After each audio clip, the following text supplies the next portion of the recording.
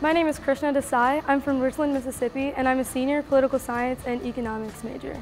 Whenever I was thinking about Mississippi State specifically, there were so many great scholarship opportunities, and the people who I was talking to, the students who were writing postcards or who I came to see on campus, and the faculty who I hadn't even taken classes from them yet, but they were remembering my name and they were reaching out to me, and it made me feel like I was already part of it even though I wasn't here yet.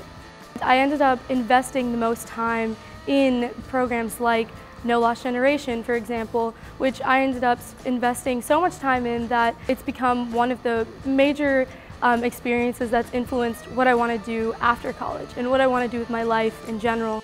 My first research opportunity was through the communications department, and it was a combination of political science and communications, and they were starting to develop this board game, and it sounded really exciting to me because it was unconventional and it was bringing in these ideas of how do people interact in casual settings or in settings when we're playing a game or we're just talking with friends, and how is that different from how do people talk in a community. I felt like it was especially relevant today when we think about the fact that a lot of people who have different opinions can't talk to each other, or those separations in our society.